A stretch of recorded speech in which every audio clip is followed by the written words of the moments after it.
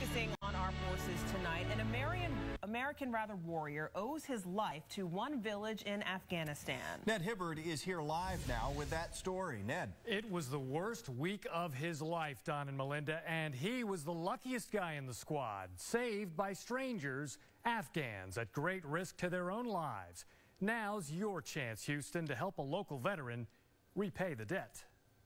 Marcus Luttrell is a former Navy SEAL. His idea of recuperating from back surgery involves running 13 miles. I just got out of surgery. I was like, I'll be ready to go. I was like, we're doing a half marathon.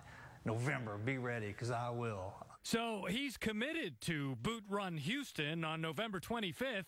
Now, despite the pain, he's got to follow through. As I've been thinking in my head, I was like, I'll just pretend like I'm back in Afghanistan and I'm just running for my life, you know. In June 2005, SEAL Team 10 dropped into Afghanistan to capture or kill a Qaeda warlord, were sucked into an ambush. We got overrun and the firefight ensued. And it was me and Mike Murphy and Danny Dietz and Matt Axelson, and we just, fought as hard as we could. But they were outnumbered 20-1. One by one, guys started getting shot. An enemy RPG took out the helicopters sent to extract them, killing 16 Americans. And Luttrell's fellow SEALs died fighting.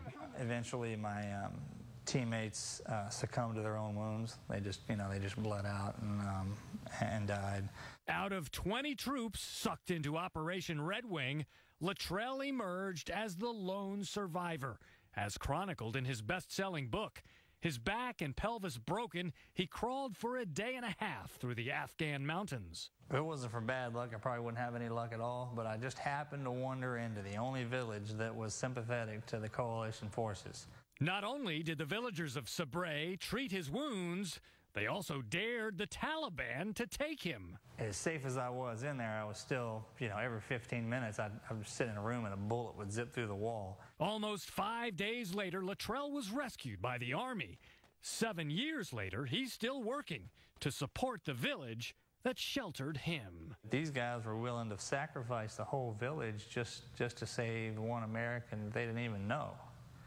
And, just think about how powerful that is. And that is where Boot Run Houston comes in. Proceeds benefit the village of Sabray, along with the Boot campaign, which helps returning veterans. You want to pitch in?